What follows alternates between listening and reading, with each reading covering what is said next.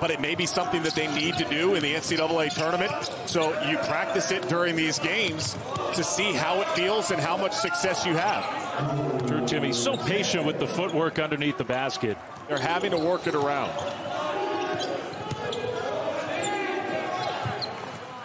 Alcantara from the corner, perfect on the three. It's right to that logo, right in front of the logo area, hits the brakes. Great footwork. Wow, what a basket for Josh Parrish. And don't you think most teams have to take that tact? We saw BYU try to get on the offensive glass a little bit against Gonzaga. What a steal by Cook. Here come the Zags. Whoa, what a pass from Nembhard. He just knew. For some minutes for the Zags. Suggs, Cook, and Nembhard all out there together. This is Andrew Nembhard. Timme, another offensive rebound. They're having a hard time containing him. Alcantara back in the game. That's a turnover, and now this happens. When you face the Zags, you turn it over like that. Ahead of his time. Ben Sullivan tried to touch pass it to Masalski, but that was fumbled. Timme, the big man, can lead the break. He can do just about everything. Jalen Suggs rattles it in. We need to advocate for kids who come from high schools and places that don't give them the support that other kids get. And these kids deserve chances to be at our schools. And ultimately, I think John Thompson was an incredible advocate. Since then, he's played 44 minutes. He scored 48 points. He's 19 for 23. 19 for 23.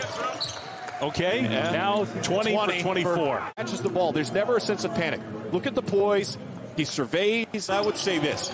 It goes back to my initial statement.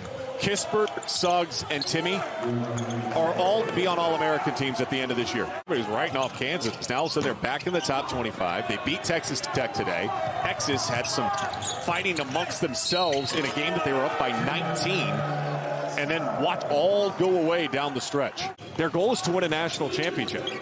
That's been the goal since day one, and it remains their sole purpose and their sole focus of the season. That move by Jared Rodriguez. You don't get bored. And you know what? You talk about plays like this and you go, hey, why did that happen? Cook tried to find Watson, turned it over. Overpassing there. That's one where Cook needed to take the shot. Gonzaga with a 41-19 lead, despite the fact that they have not made a three in this first half, which is kind of hard to believe. Of course, when you have Drew Timme, who never misses a shot from the field, period, I guess you don't need the three-point bucket. Let's face it, they're sick of watching you and me. Kispert with the steal. Nobody is, Dave. Do not say that. They probably good with the foul. Corey Kispert's going to knock down some shots. Nembhard has proven that he can knock down some shots. Suggs is getting better from shooting from beyond the arc. Whoa, so what a move by Nembhard. That's the versatility that this team has. Yeah, I tend to agree with you, and I definitely agree that come big game time, Kispert, a lot of those shots are going to go in. That's a bucket with a foul. A great back cut by Kispert. He wanted that one, too. Yeah, he missed him. Zags don't miss a lot. Timme, what a look for Suggs. Watch this possession for San Diego. How much movement do they have? How many guys are standing around? And if you're not moving and forcing the defense to have to rotate and shift, I mean, that is a heck of a move. But you're going one-on-one. That's all we had to do to get Farnham to stop talking. We are incredibly thankful. There are a few others I can think of that would fall in that category as well. Nice move by Kispert with the left hand. I expect them to be sold out tonight. If you're in Spokane, you should be driving there now and buying it. We know they got the game on. Oh, what a nice play by Suggs to get through traffic. My goodness. Refocusing on what we're doing here is that they can coast and they can still be up by this margin. You know, you wonder when the intensity picks back up.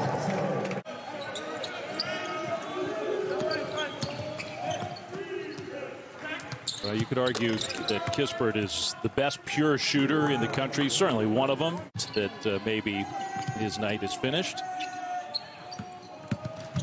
But baseline dunks it. Whoa. Aaron Cook, I wasn't sure he had that in him. See the eyes on the guy that was sitting down? Like, did that just happen? Yeah, that's what my eyes look like. I mean, he's their third string point guard. Although that's really not fair to Aaron Cook. He undersells how good he is as a player.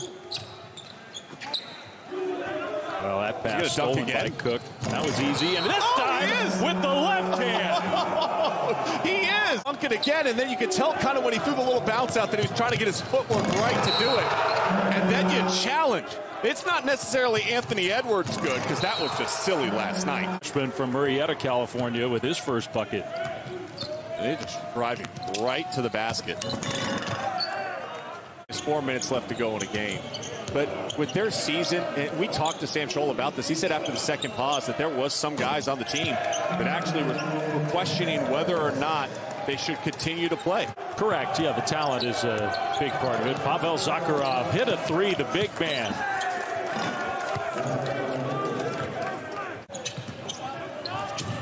Will Graves, I think, is out there for the Zag, getting some minutes in a game.